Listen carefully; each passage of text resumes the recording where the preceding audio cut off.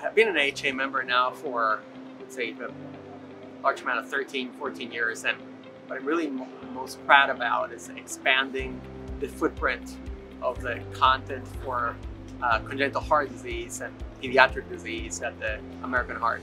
The more intensely important aspect that the AHA is addressing is trying to expand the understanding of the social determinants as part of science, not as part just of public health. And I think that steering in that direction, generating the science that allows for us to understand risk and how to overcome those risks is really, really important, particularly in the pediatric population. And I found that the AHA is a wonderful, positive place for all phenotypes.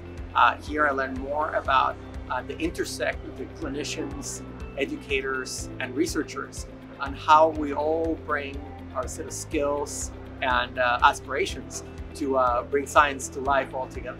I think that if I was going to take a page from the last 2 years, we didn't get out of the pandemic without science. We're not going to get through solving problems without science. And the place for science in cardiovascular disease for kids and adults is the AHA. And the other sort of misconception, I think, is that if you're not specifically a scientist or somebody who is interested in research, it's hard to find a spot here. I'll debate that. I think that this is exactly why you should get involved, to expand the footprint of science all across.